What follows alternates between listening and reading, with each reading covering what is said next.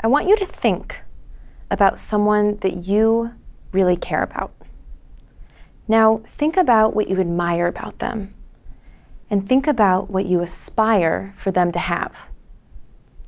I've been doing 15 years of circus arts, and I've gotten to know the circus community really well.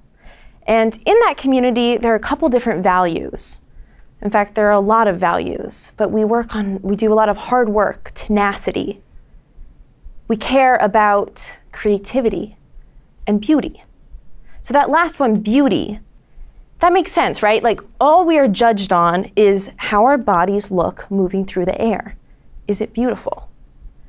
But the issue for me was that I started focusing only on beauty. I got obsessed with it, and my self-confidence dropped. So even now, when someone says anything about my appearance, wow, I really love your hair today, whatever it is, even though it's kind of a nice ego boost in that moment, it also brings me back to this place where I'm constantly focusing on my appearance. So I've asked my family and friends to stop focusing on how I look, and instead give me feedback on how you would like me to be more.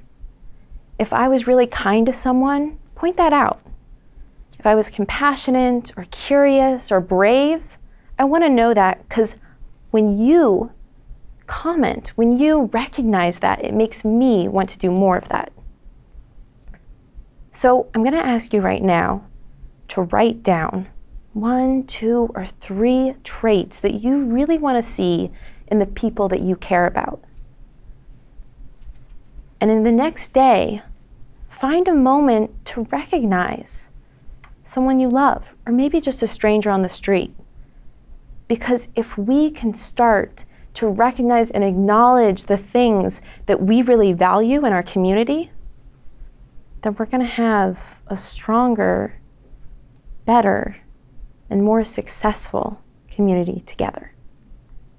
Thank you.